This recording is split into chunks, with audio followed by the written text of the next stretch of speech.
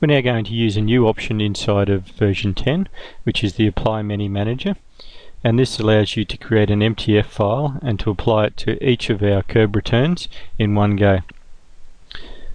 So to get into the MTF manager, we go to Design, Apply, Apply Many Manager. We want to select the model Kerb returns.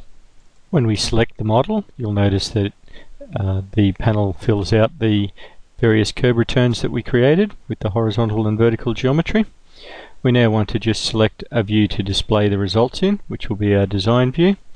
And down the bottom here, we just want to add the Kerb return template to the left-hand side of each of the Kerb returns.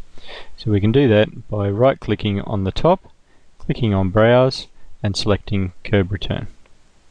We also need to select the tin that we're going to interface to.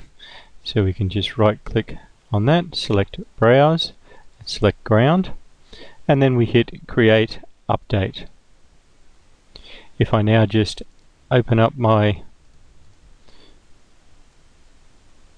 design view and we zoom out, you can see that, and I'll just turn off our widening min and maximum, you can see that the cul-de-sac head has been created and interfaced with the ground, the same with Kerb return number 1 and Kerb return number 2.